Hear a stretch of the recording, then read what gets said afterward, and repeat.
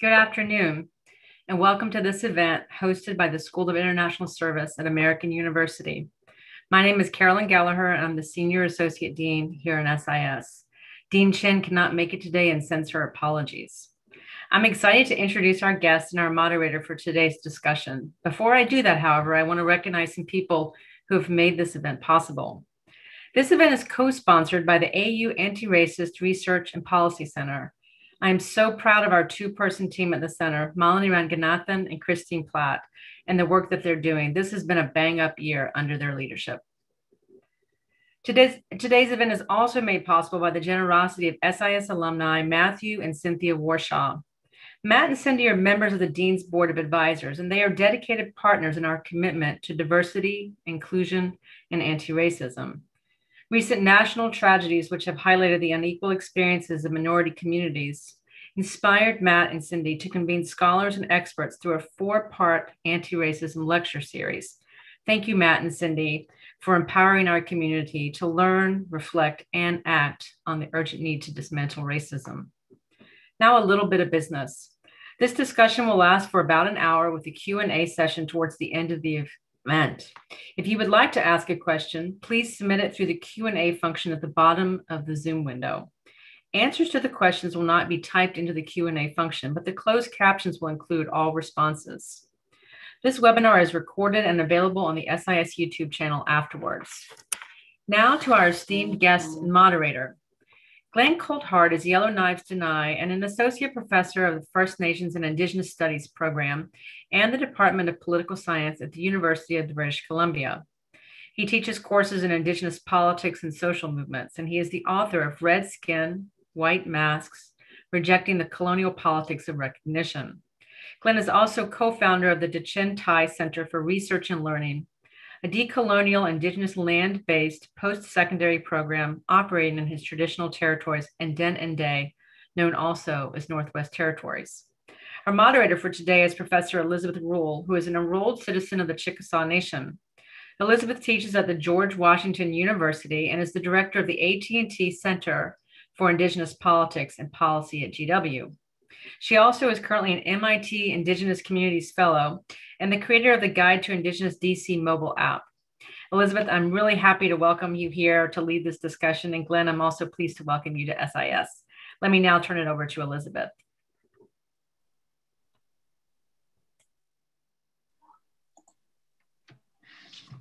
Thank you so much for that kind introduction. It's a pleasure to be here with you all today. Again, my name is Dr. Elizabeth Rule. I'm a citizen of the Chickasaw Nation, and I'm joining you all today from the George Washington University campus. I'm also so pleased to welcome our esteemed guest, Glen Coulthard, and I'd love to jump into a discussion. I know we're going to have a really robust Q&A afterward, but just to kick us off, I have a couple of questions about your work. So first, your work inspires those working in both academic and activist arenas, and it does so by tracing the history of settler colonialism and the changing methods that the state deploys in order to further Indigenous dispossession. Can you tell us more about the politics of recognition and the relationship that you draw between settler colonialism and capitalism?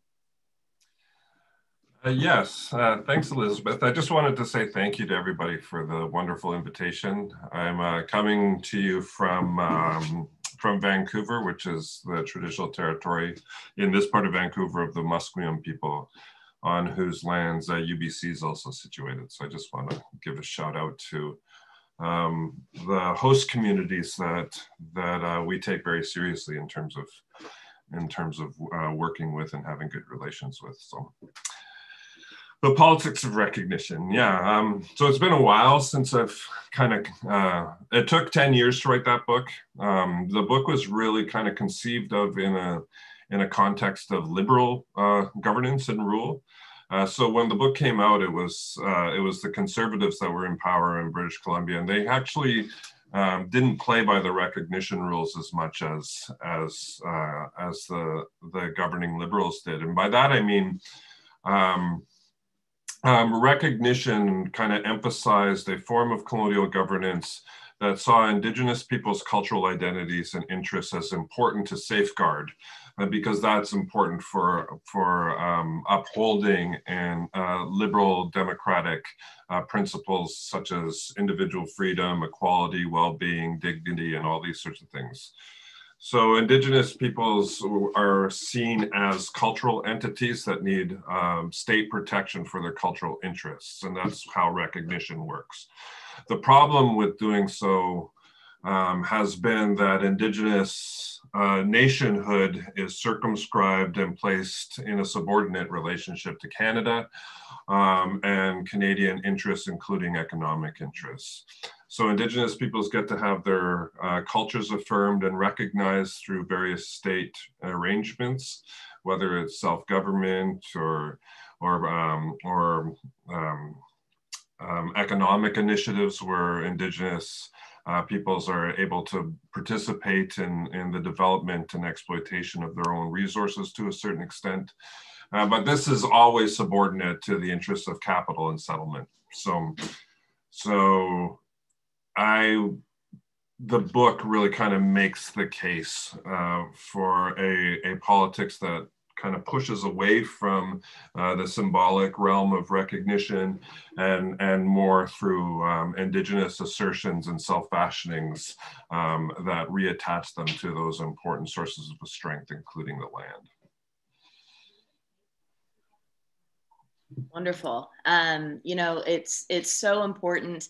And just building off of what you've said so far, you know, the findings of your study really point to some of those dead ends that Indigenous communities can encounter when they place too much stock in demand-based politics or political parties, like you said. And you also gestured towards some of those limitations of international rights-based approaches, most notably such as the UN Declaration on the Rights of Indigenous Peoples, or UNDRIP. Could you speak to these limitations and share some examples of Indigenous communities who are effectively turning to resurgence and regeneration outside of the state in order to further their goals and priorities? Yeah, so the main argument that I develop is drawn significantly in conversation with third world theorists like Frantz Fanon. And his views on recognition. And essentially what he said is that when you're negotiating for the recognition of your identities or your rights or whatever with a colonizer, you'll only be recognized to the extent that the colonizer's interests aren't undermined through that process. So he says that there's a structural sort of constraint placed on the types of recognition you're going to be able to gain through negotiation. But Fanon was also like a militant psychiatrist, and he also saw that this had an impact on how we understood ourselves and the worlds that we inhabit in ways that can obscure the inequality of that relationship between colonizer and colonized. So this is really important because recognition not only is a limited constraint built into it, but it can appear as if it's doing the work of justice to those who are subject to those forms of recognition.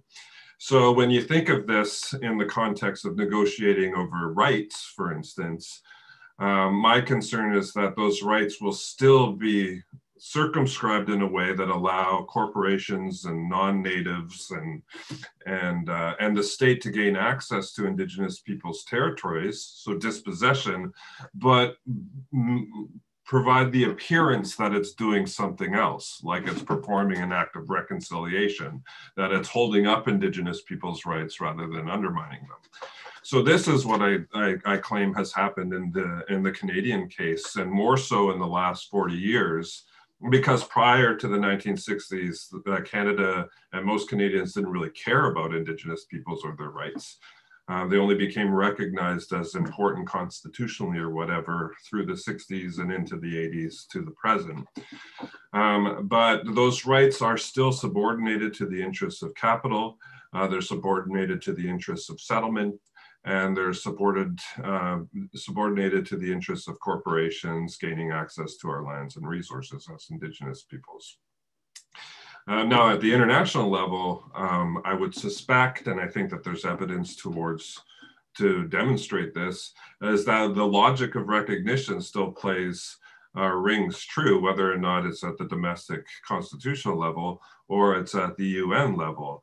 The interests of states and accumulation still reign supreme, and Indigenous recognition is circumscribed within a comfort zone that allows that ongoing access to Indigenous people's territories for the purposes of settlement and capitalist development. And that's built right into UN DRIP itself. So I would suggest that yes, there's similar dynamics that happen at the local level, but also the international level, and it still plays that role of presenting itself like it's doing more than it's actually structurally capable of doing, like offering Indigenous peoples reconciliation through granting of recognition of their rights. Yeah, so important, you know, to use this lens to analyze contemporary events. And, you know, just going off of that, are there examples of Indigenous communities that you're aware of or have witnessed, worked with, that are operating, you know, somewhat outside of that state model, really through a model of resurgence, regeneration, and are they seeing success with that? And what does that look like? I don't think it's an either or sort of position. Like, we live in a messy political world, which demands that we do whatever we can in any given moment to ensure safety and justice for our communities or families or whatever. So if you're subject to some sort of violence or abuse, sometimes you may or may not have to call the state in order to intervene, whether or not that's through the cops or whatever. And I'm not claiming that to turn away from that would just be unrealistic. But you do see people who are activists in communities who are on the front lines, who are trying to think past that. So what would it mean to not invite police into one's community in order to protect one's community interests by building up an infrastructure of care within a community that would support our own and others. So you see that happening. And then on the front lines and more kind of direct action contexts, if you want your land and community defended, we're seeing people like in Stoughton or even in the downtown east side of Vancouver through the Braided Warriors or Red Bread Alliance. They're blocking flows of capital and power entering and exiting Indigenous territories by putting their bodies on the line and building up a community infrastructure that's able to protect those interests in ways that are kind of like suspending the compulsion to demand that be done by state actors who have no interest in doing so, because it counters their existence for living, gaining access to Indigenous people's territories for development purposes and for settlement. So I just like looking at those instances of prefiguration where one's collective assertions kind of create the communities and infrastructures that would provide alternatives to turning towards the state or corporate interests to demand recognition that they have no incentive to be providing us as nations. Absolutely. I mean, what you're saying about, you know, even this infrastructure of care and turning inward toward community for some of these resources, things like alternatives to policing, community protection. I know that is a conversation that we're having a lot in the US context, even outside of the Indigenous context as well, with all minoritized populations. And it's a really good transition into my next question, which is that, you know, your analysis in Red Skin, White Masks focuses on Indigenous populations in the Canadian context. But how does your work translate, or does it not translate, to the US context? And furthermore, how do we apply your findings to the challenges that Indigenous communities pose to settler state borders? And how do we embrace the Indigenous conceptualization of this land as Turtle Island? Wow, that's a great question and a big one. The comparative element, I think, exists, but it's like the politics of recognition in the Canadian context is a creature of and kind of in a familial relationship with multiculturalism. So it's an understanding that in diverse contexts, sometimes it's important to provide group rights that protect cultural interests because this is important for liberalism and democracy and so on. This is a less pronounced ideology in the US than it is in Canada, where we have public intellectuals like Charles Taylor and philosophers that have advocated for the recognition of cultural and national rights within a unitary state because of the existence of First Nations and because of the existence of Quebec in particular. The US has been less inclined to offer these symbolic gestures of recognition over kind of the melting pot sort of unitary sovereignty sort of model. So there's some ways in which it doesn't, but there's also some ways in which it does, like the relationship between settler colonialism and state formation and capitalism is absolutely fundamental in the same way. And I think that Marx has a lot to say about that through his writings on primitive accumulation, for instance. I think that a lot of the movements that you're seeing kind of animate Indigenous sovereignty and propel Indigenous politics are ones that are very similar as well. They're blocking critical infrastructure that are conduits for the exploitation of Indigenous people's labor and bodies and their land bases. So Standing Rock is an excellent example of this. So there's a lot of overlap as well too. And a lot of this, I think, has historical roots in forms of Indigenous resistance, historically, but also through the 1960s, where Indigenous peoples are looking towards other struggles within the world and within the polity itself, whether that's Black liberation or anti-colonial movements in Africa, in order to think through what that might look like internal to colonial states rather than internationally between kind of European and its colonial holdings. So there's a lot of overlap, I think, that we can learn from. And there's a lot of similarities in terms of how Indigenous politics and freedom is expressed through the importance of land and establishing reciprocal relationships with our neighbors who find themselves in violent situations as well because of the state and an ongoing persistent colonialism. And now I want to continue building on this topic of land that you brought up.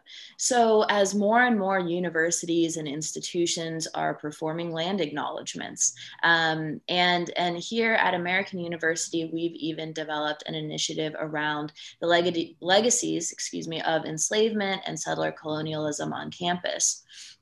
So, as universities and institutions are doing that, could you talk a little bit more about, the importance of this work, what people should keep an eye out for as they seek to be allies with Indigenous communities? And also, I'd be very interested in hearing more about your own land-based work. And again, the particular importance of land to Indigenous resurgence. Yeah, the land acknowledgements are critically important insofar as they are the effect of Indigenous peoples and their allies' struggle to place just land relationships on the political agenda, bringing them to the fore of public consciousness. But as any form of recognition, you have to be wary of what it's capable of doing, but more importantly, of what it's capable of obscuring. So for instance, if the University of British Columbia has a land acknowledgement that's built into almost all communications, and it states that the University of British Columbia would like to thank the Musqueam people on whose unceded territories the university now occupies. legally speaking, that's recognizing a form of theft. So insofar as a land acknowledgement recognizes the injustice of as a state of ongoing dispossession or theft, then you would think that any sort of resolution would be move beyond an acknowledgement to some sort of restitution of that, or like some sort of dealing materially with that injustice. And if you're not dealing materially with that injustice, then what sort of forms of, like, is it obscuring or providing some sort of ideological cover for the ongoing nature of that? So that would be my concern with land acknowledgements. The other issue is, like, I think that we need to recognize whenever we're speaking of land and its role in colonization and decolonization, that there's radically different conceptions of land at play when you hear many indigenous articulations of it, and what you would hear when it's coming from non-native people often, or more importantly, through institutions of state and capital. I have come to understand through community work and through research and writing, and that land is fundamentally a relational sort of understanding coming from a Dene perspective, which is antithetical to the forms of kind of accumulation, enclosure, partitioning off, alienation that land is assumed, as almost derives its value of within more Western European traditions. So when there's a call for land back, for instance, by activists in Canada or wherever that are on the front lines, and they're calling a return of land, it's a return of land to that kind of relational understanding, and not one that divides the land or the community's access to it. So I have been doing work like this with the Dene in the context of education. Is like, if education has served a genocidal sort of function historically by separating indigenous peoples from the lands that kind of give them sustenance in life through residentials or boarding schools, then any sort of decolonial education is going to serve as a introduction of those of indigenous peoples to and back into the social relationships that constitute our understandings of land. So we do that by drawing on elders' knowledge, by drawing on land itself, and holding, using the practices that kind of animate those relationships with land: moose hide tanning, fishing, hunting, kind of the learning history through kind of what's inscribed in storytelling and legal traditions embedded in place. We reintroduce students to that source of critical knowledge, and then have them draw off of that knowledge to analyze and understand their present circumstances and how we might move forward in a more just and decolonized sort of way. So we do that through semesters that are held out on our territory, working with elders to showcase that other form of critical knowledge that supplements what we might learn in books, but through this very, very kind of embodied, practical, ethical relationship with community and the land itself. And it's some of my favorite work that I do, and it has a transformative effect on the students that are being reintroduced into those relationships with place and community. That sounds amazing, and what an awesome opportunity for those students to take part in that, and receive that learning and education from a variety of different sources. That's just wonderful to hear about that work, and so interesting. And so again, I want to keep on this thread a little bit here and, again, apply some of, the findings and work that you've done to our context here in the US, but also specifically in Washington, DC. Many of our students are Zooming in from all over the country and maybe all over the world. But of course, in normal circumstances, AU students live and work, study here in Washington, DC, the nation's capital. And so especially in a place like DC, we oftentimes see this push and pull between protest and politics. In many ways, that's, what our city is famous for, right? And that's certainly one of the most appealing parts of this location to students who want to come and get involved in that process in one way or another. And so I want to spend a few minutes discussing some of the direct action elements of Indigenous empowerment that you take up in your work. And what are some ways that non-Native allies can support Native communities, whether it be on more of that protest, direct action side, or if it's more on the political side? Yeah, that's a very, again, good set of questions. In the book, and generally kind of my politics leans towards the significance of a more confrontational sort of direct action politics, because I think that empirically speaking and historically, it's done the most in order to propel sort of concern and rights protections forward. It's often represented that it's a detriment to kind of getting Indigenous peoples respected and their rights and interests upheld. And it's often done by kind of characterizing like good Indians who negotiate within the kind of civil bounds of whatever the negotiation tables whose terms are offered to us by the colonizer versus the bad Indians who are blocking roads and railways and stuff like that. But historically speaking, all of those negotiations and any sort of headway that they've gained, at least in the Canadian context, has piggybacked significantly, if not entirely, off of the more assertive politics that you see on the front lines. Whether or not this is advancing the interests of Indigenous women and girls and queer and Two-Spirit peoples in the downtown east side of Vancouver, to what's happening in Udinistotun and Wet'suwet'en territory blocking pipelines.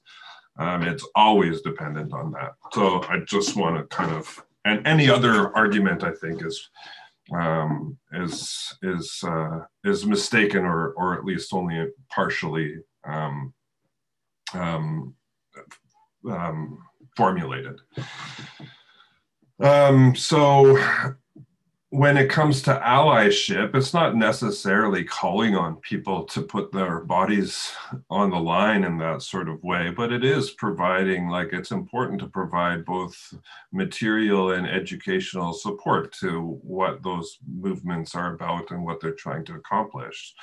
So for instance, people like Indigenous people who have taken up and sacrificed their lives in order to defend their land and communities from the encroachment of man camps to the exploitation of their lands and rivers and waterways, those people are putting themselves in harm's way, and they suffer repercussions for that, often legal or monetary.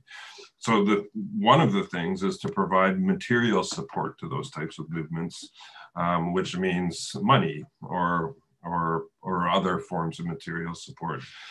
The other thing as an educator that I think is absolutely crucial is to take up that important work of educating the ignorant on the significance of these, not only for Indigenous peoples, but for the sustainability of the planet and environment more generally.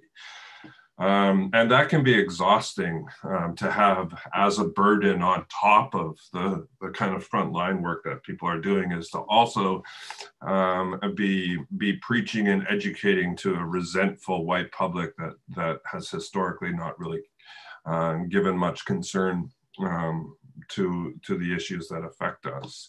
So I like to leave those very two tangible sort of suggestions out there is support materially what's happening in these communities, support legally through donations and what have you, the defenders of these communities through these actions, but also do the work that you have to do educating yourself, but also others, so Indigenous peoples don't have to take on that also burden on top of kind of the efforts that they're undertaking to defend their communities and lands from violation.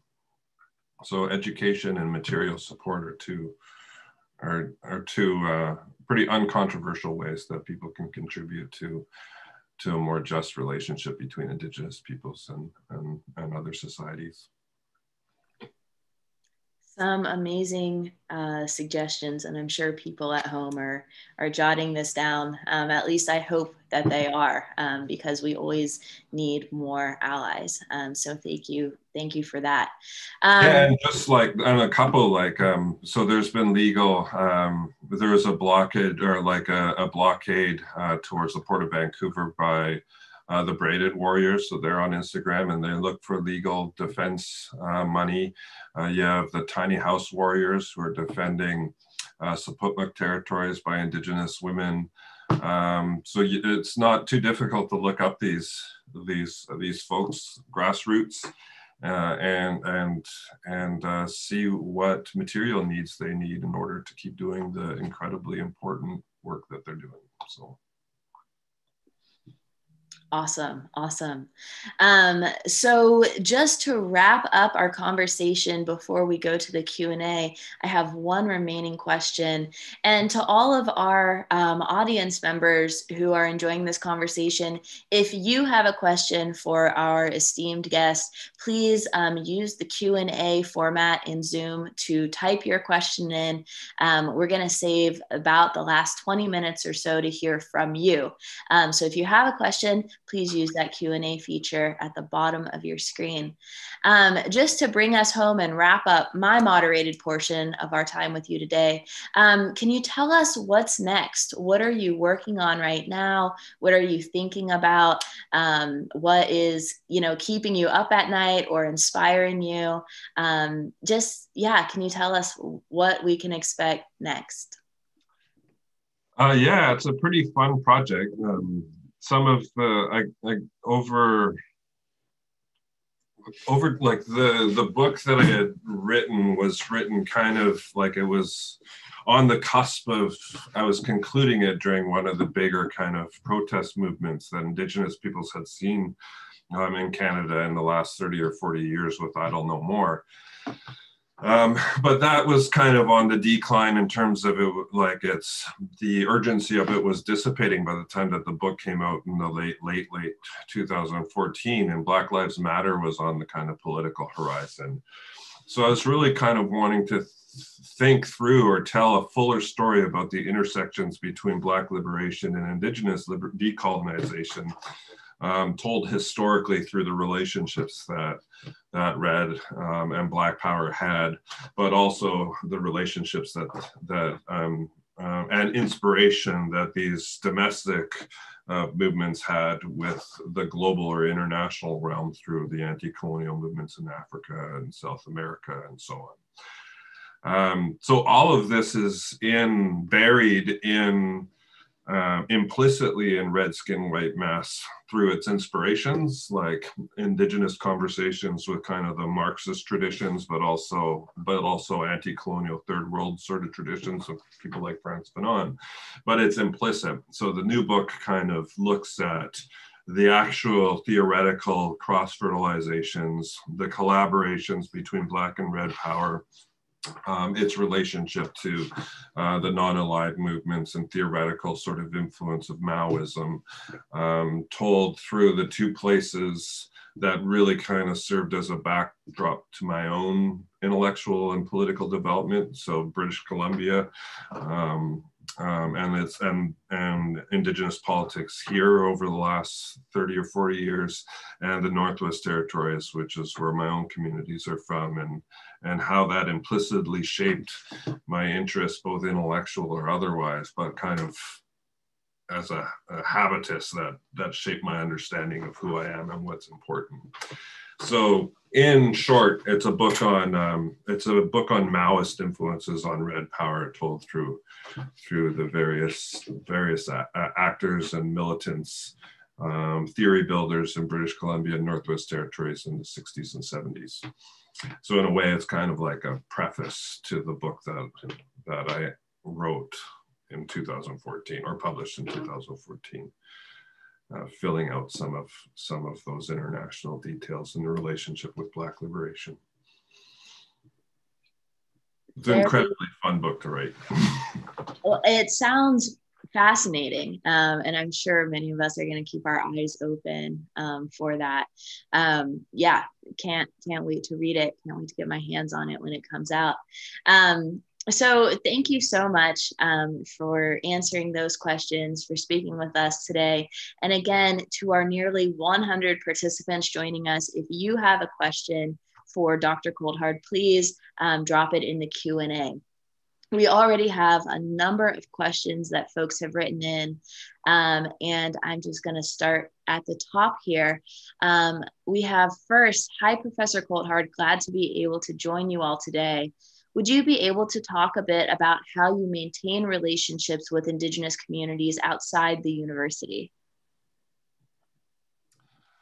Yeah, it's just kind of hard work. Like, you have to be able to it's important for many communities that, and including my own, one of the most important things that you can demonstrate is presence.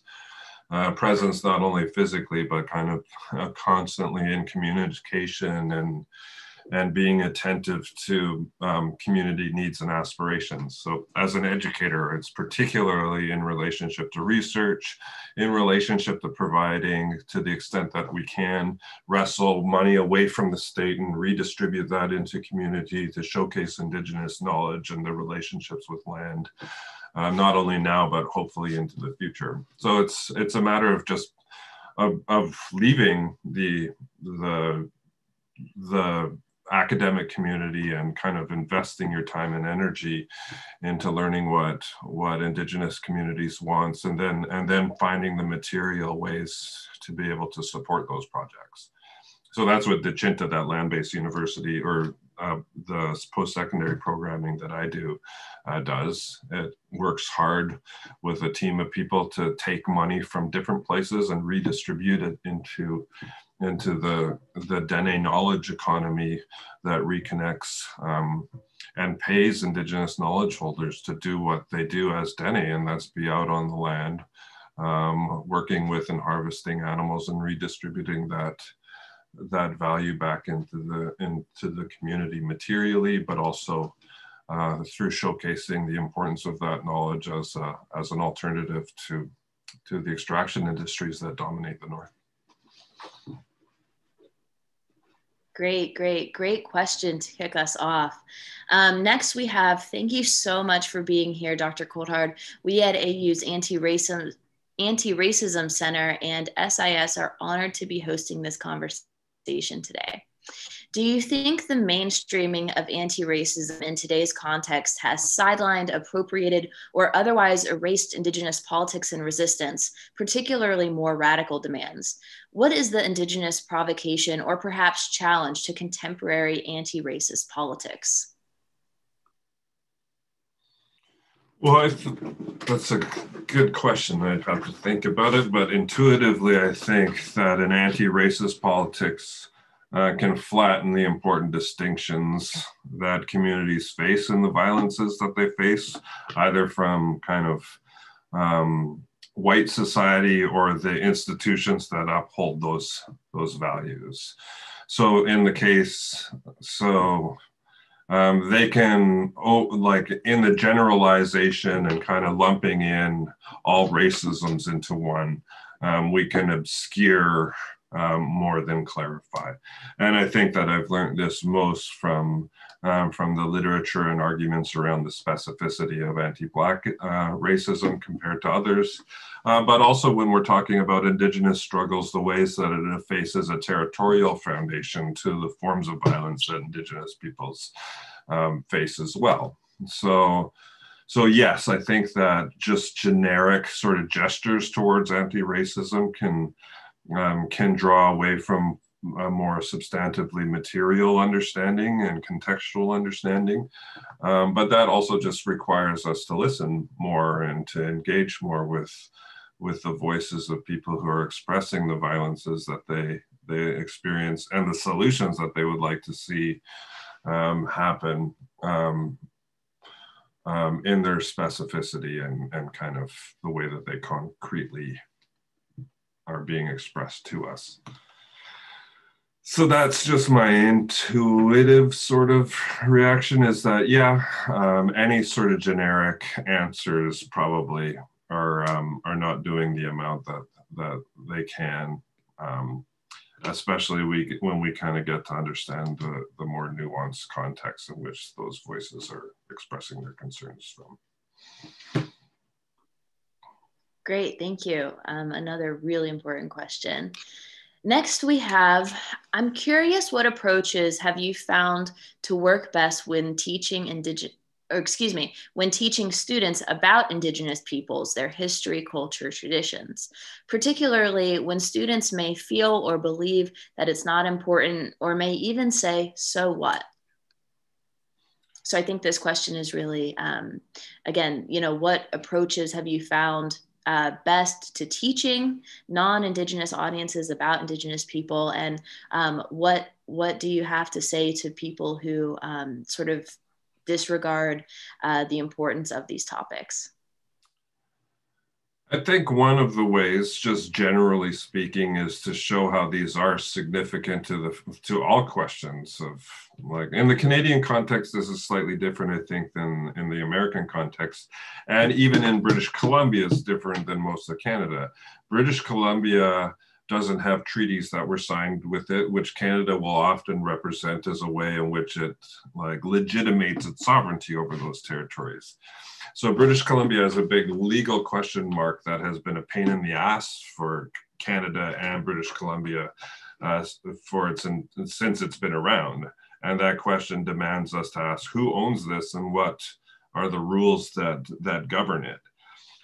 So this has been referred to as the Indian land question in British Columbia, and it's anxiety that all non-Indigenous peoples have always had existing in this territory. So as an educator, you're able to, there's already in BC a pronounced sort of urgency to some resolution to this question, which makes it already an important issue. Even if the importance produces hostility by non-Native people. So I am blessed with working in a political context where Indigenous rights and the questions of sovereignty and land are already an anxiety that is addressed. So I don't have to do all that much explaining. You have to explain why this needs a just resolution to people, particularly in political science, like white men who are like, well, isn't this part of the past, or can't we just, shouldn't we all just move on, blah, blah, blah, blah, blah.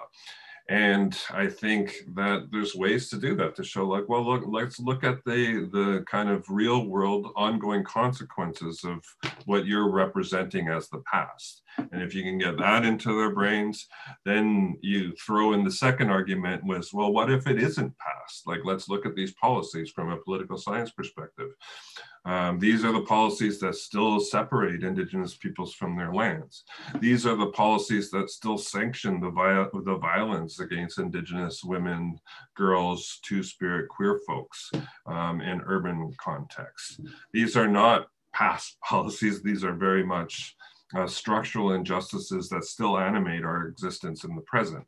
Now, if you're like a kind of an unrepentant colonizer, that doesn't respond to that, that's when I move on and choose somebody else to have a fruitful conversation with, because I'm not going to waste my time for somebody who doesn't have any sort of sense of right or wrong and proceed on that path in terms of my argument. But to demonstrate that these are not the issues of the past, they very much structure people's lives in the present. And many Indigenous claims to rectify those injustices are not just for them, but for the well-being of generations and our relationships, our neighbors, and the land itself, I think is a great way to bring people into a more substantive conversation about the importance of decolonization, and establishing better relationships with each other and the land that sustains us. Thank you. Thank you so much for that thoughtful response. As someone that also is an Indigenous person, oftentimes teaching non-Indigenous people about Indigenous issues, that's so inspiring and useful to hear. Next, we have two questions that are somewhat different, but also somewhat related. They have to deal with contemporary political events in the US. And I'm going to paraphrase and join them together. The first is, thank you for your time and comments today. What are your hopes for Deb Haaland becoming US Secretary of the Interior? And then secondly, we have someone writing in, what do you think about the fact that some federally recognized tribes in the US use their money to fight politically against the federal recognition of other tribes? So two sort of paraphrased questions about contemporary US politics and Indigenous communities. One of the things that I learned quite quickly as a scholar and somebody who works with community is not to overextend my realm of expertise. So I won't speak too much about the first question. I can generalize about the second. And part of the problem with the politics of recognition is that it pits interests against one another. So if I'm demanding recognition of my land rights, and I have to make that legible to the state in the way that it understands land or territory, that is like very demarcated sort of a very demarcated geography in which you're asserting jurisdiction over and control over to the exclusion of others, then you're obviously going to run into a divide and rule position when arguing, when your competitor is doing the same and they might be an unrecognized tribe or community. So it's like the politics of recognition in that sort of way will naturally serve that sort of end.